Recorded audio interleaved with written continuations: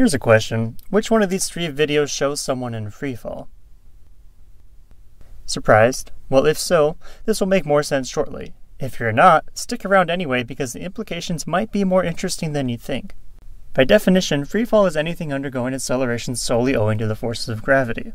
Let's start with the jumpers. Here we have 4 plots with the vertical axis showing the height and the horizontal axis showing velocity, acceleration, and air density. At the moment of liftoff, the acceleration is exactly 1g until the moment of impact. By definition, they are therefore in freefall. The skydivers also start with 1g at the moment of release, but as their velocity increases, drag forces cancel out the gravitational acceleration. So that amounts to about 4 to 6 seconds of freefall, depending on your altitude. So let's increase that altitude and say we jump from 125,000 feet. Then the total amount of freefall increases substantially, as there's much less atmosphere to contend with. That's about 20 seconds in the case of Felix's 2012 jump. Now that got me thinking, what would it be like to jump from the altitude of the space station?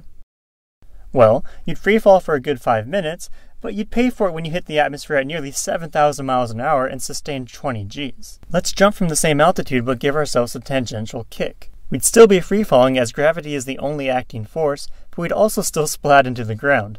But what if that initial kick is strong enough that the Earth curves away from us at the same rate that we fall towards it? Well, that's orbit, a perpetual freefall. Back to our astronaut, he is in orbit and therefore he is in freefall.